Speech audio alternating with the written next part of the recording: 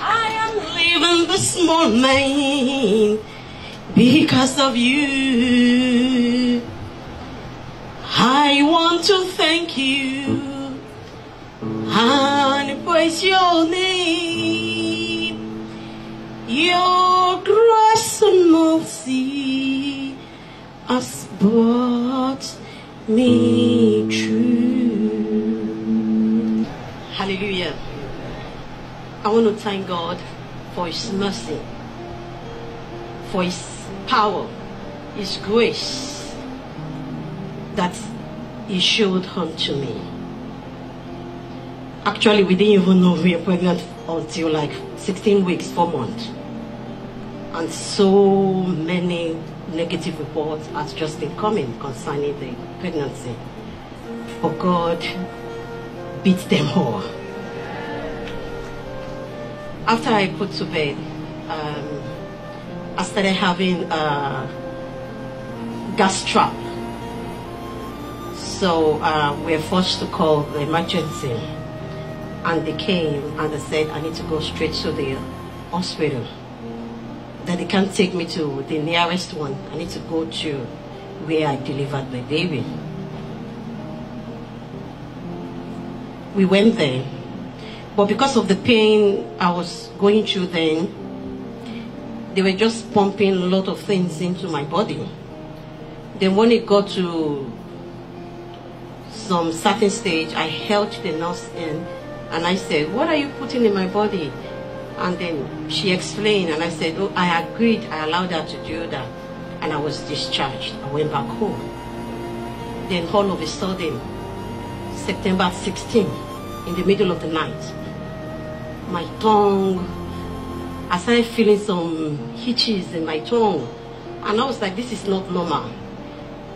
So I went to the mirror to look at it. And I saw that one part of my tongue has been swollen.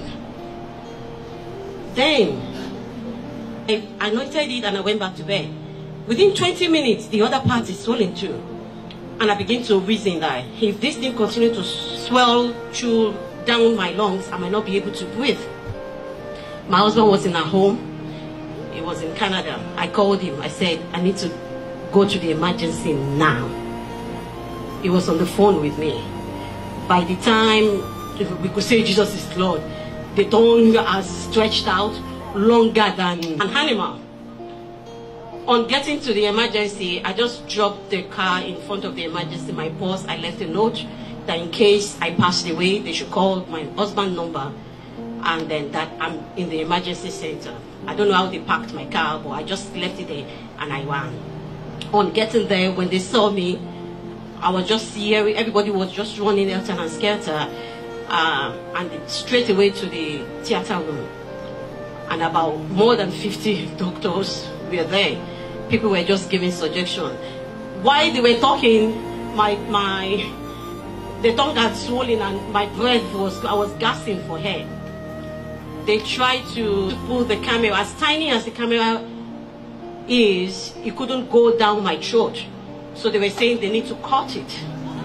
That when they cut, I won't be able to talk again. And then I wrote them a note. I said, God gave me a vision by this time next year. And this is the program I'm doing. I won't be able to talk. And the doctor said, well, it's only when you are alive that you'll be able to do a program. That they're going to give me something that when I want to talk, I'll be pressing. So they asked me to sign. I agreed. I said, they should cut it. As they were just about to cut, one small student doctor just said, no, they should not cut it. That they should do it the other way. And they should cut pieces, whatever they want to put in my tummy in a tiny way and gum it together and force it in. And which they did, and it worked.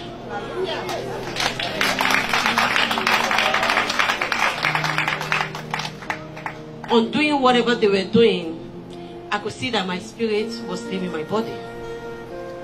And then eventually my spirit left my body. So I came out of my body. I was looking at my body on the bed. So many doctors were around. So when I looked up, I was talking to the doctor. They were like, oh, we eventually lost her. So I touched the doctors. My hand went through their body.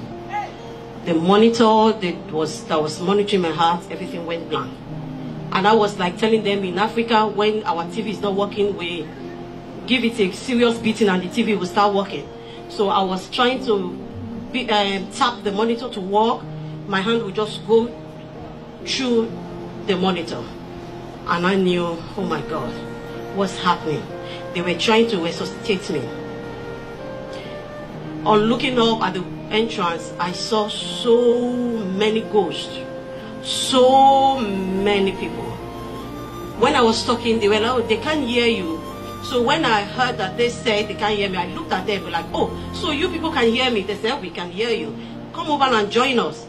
And I said, who are they? They said they are spirits that are roaming about. And I said, no, I am not dead. There is no relationship between the dead and the living. And they started laughing that, oh, we said so as well. We too, we said so. Just join us and let's start going. And they were busy looking at each room. They were living like normal human beings. In fact, those spirits in that hospital, they were more than the living in the hospital. They were just roaming around. And I said, no, I am not going. As I was trying to talk to the doctor, these spirits were telling me, they can't hear you, you are gone. Join us and let's start continue life like that. I said, no, I am not joining you. I am not going. Eventually, a very handsome man came. When he came, he just held my hand. As he held my hand, then we started flying in a tunnel. But I was looking down as we were going through the tunnel, very dark tunnel. I was looking down the tunnel, and I could see that the hearts begin to get smaller and smaller till it gets to the size of an egg. And I'm like, am I leaving the planet Earth? We passed the first heaven, the second heaven. I saw the moon, I saw the stars, I saw most of the elemental forces. Eventually, we came out of the tunnel.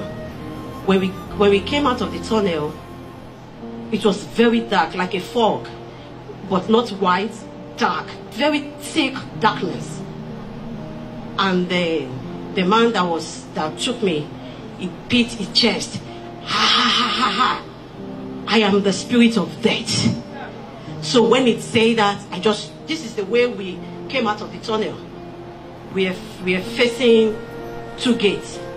And when he beat his chest and said, I am the spirit of death. So I turned.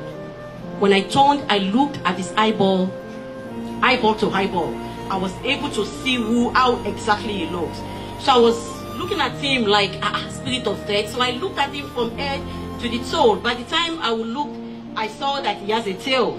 And immediately, the word in Revelation 12 verse 4, the dragon that took that child from Mary just appeared to me. The vision of that, the description of the dragon, I said, this is the dragon that was described in Revelation 12 verse 4. A man with a tail. So this is the end. This is the end. As I was just thinking, the man just went again and turned and entered the tunnel. And I was like, oh my God, he's going to go and take another person. He's going there to go and take another person. Then a man appeared to me in white. When he appeared to me in white, it was like on a judgment seat. And he said, welcome. I said, thank you. At least you can hear me. Then he called me by my name. When he called me, he said that, do I know what I'm doing here? I said, I don't know. This dragon just came and took me from where I was. Then he looked at me. He read Psalm 24. As he read Psalm 24, where he says, the heart is the Lord, and the fullness thereof, the world and those that live therein. For you have founded it upon the sea, and established it upon the flood. Who shall ascend into the hill of the Lord, or who shall stand in his holy place? He that had a clean hand and a pure heart, who hath not lifted up his soul unto vanity, nor sworn deceitfully, he shall receive the blessings from the Lord and the righteousness from God of his salvation. This is the generation of them that seek him, that seek thy face, O Jacob. As soon as he gets to verse 7, he said, lift up your heads, O ye gates, and be ye lifted up. When he did that, his wings just spread like a peacock. The way the peacock will demonstrate their wings, he spread it, and the wings just, he grew like taller. And as he said that, there was so much noise with smoke coming out, everywhere thundering, and the gates lifted up. When the gate lifted up, the light shineth. And then when he said that the light shineth in darkness, everywhere turned light. Where I was, there was light.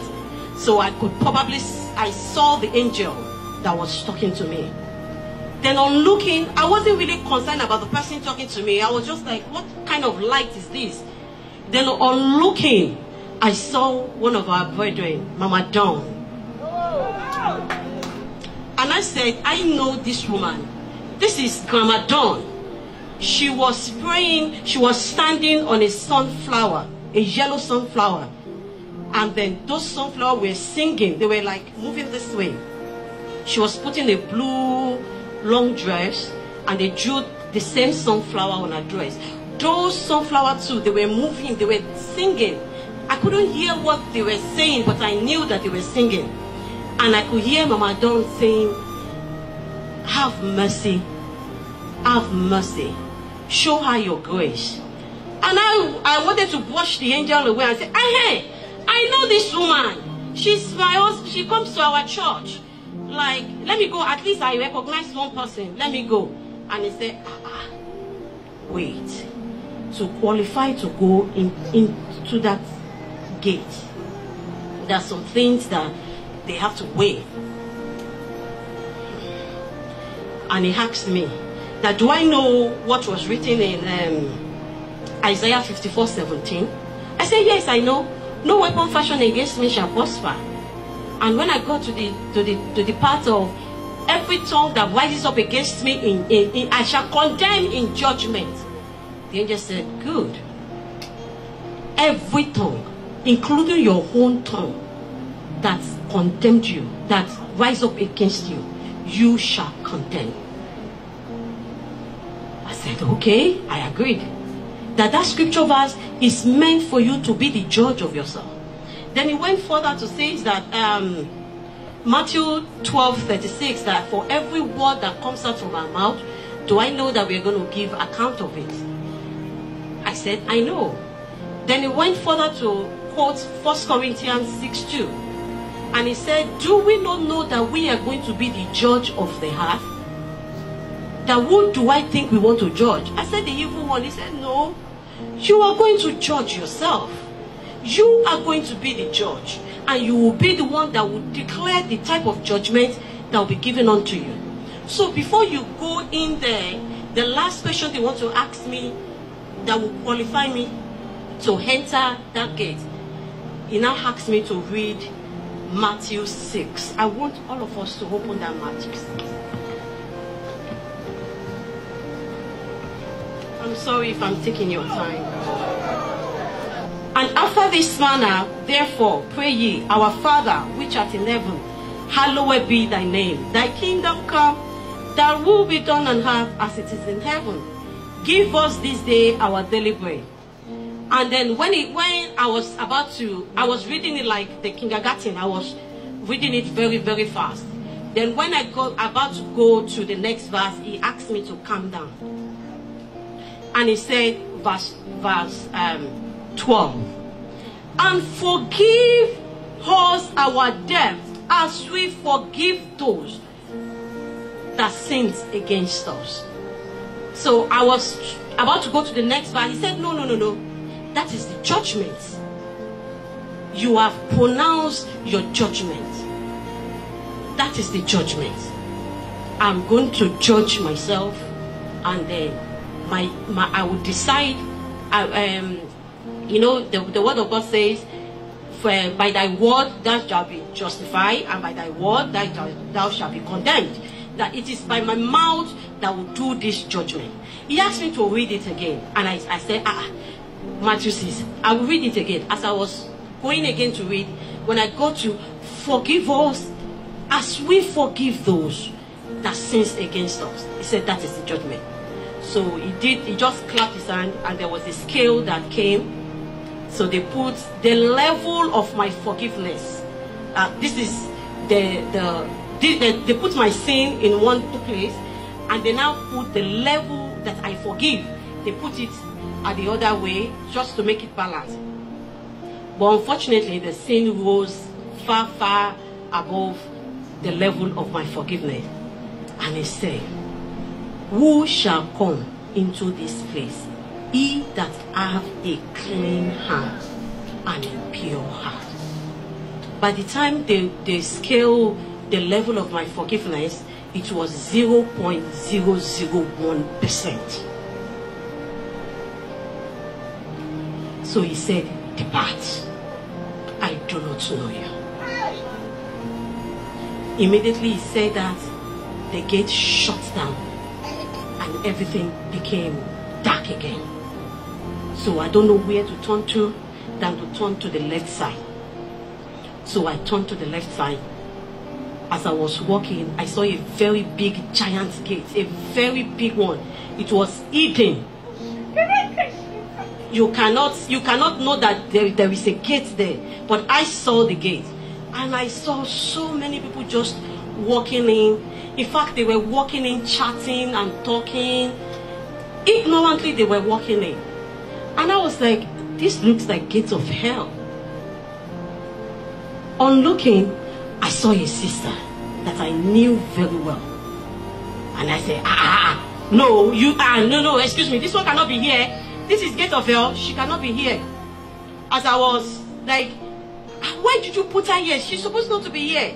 This sister, I remember that in church, this is what she has done for the church. The sister was with a big cabinet.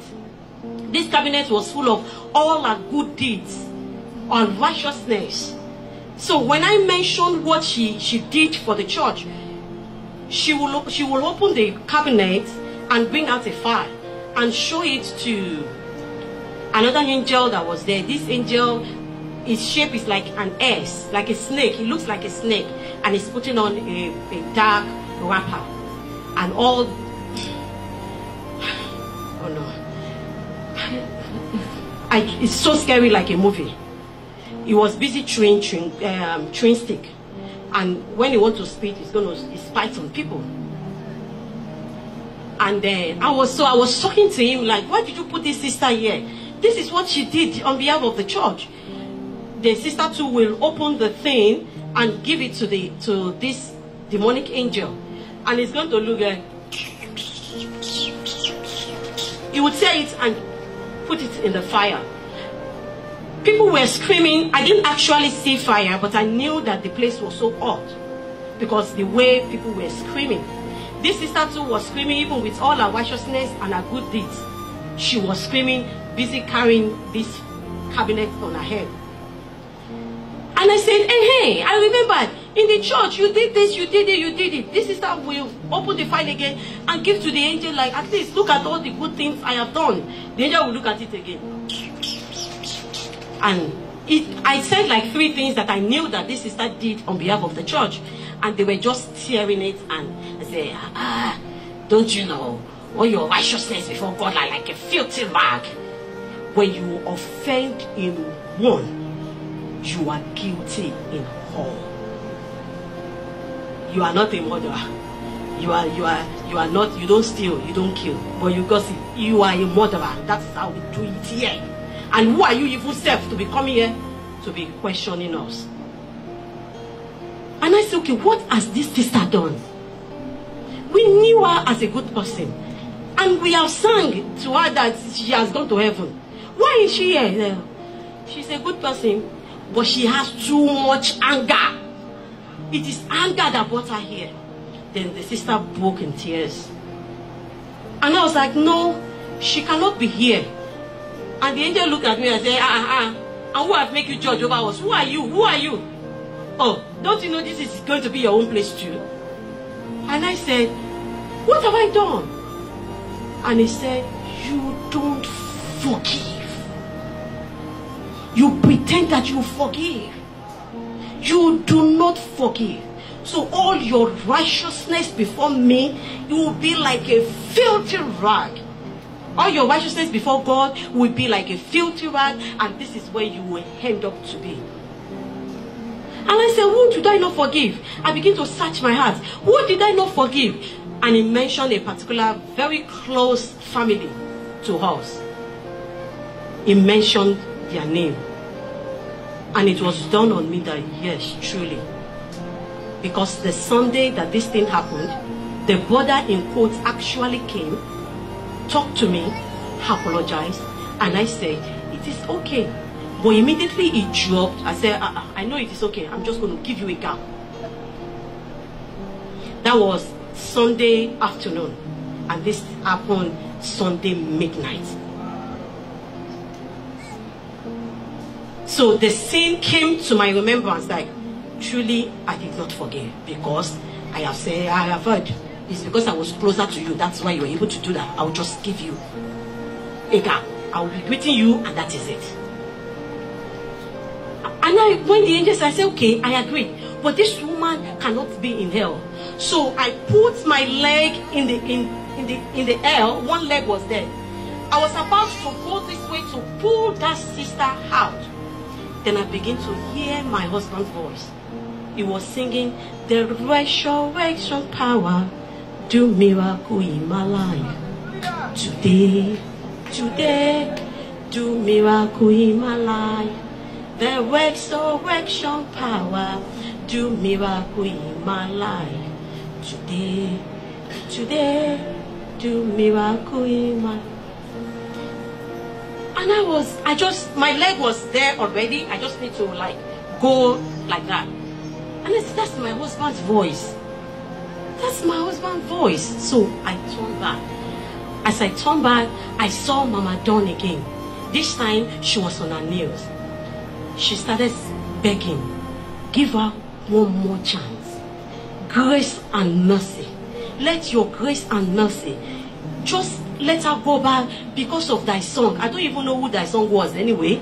I don't know if I can't even remember that I have children. When she was mentioning thy song, I was in my head that who is thy song?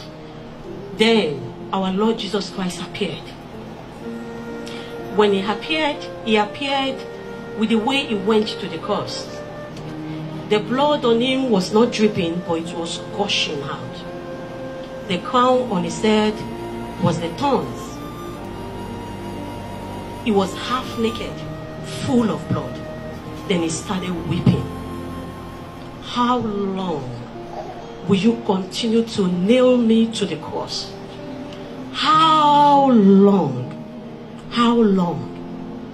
Then Mama Dawn knelt down and started touching Jesus' feet and saying, please send her back. Send her back. Then Jesus, out of the blood that was gushing out from his head, he started taking it and was wiping it from head. By the time it got to the toes, the gate, whatever I was standing up, just slide open, and I jumped back into my body.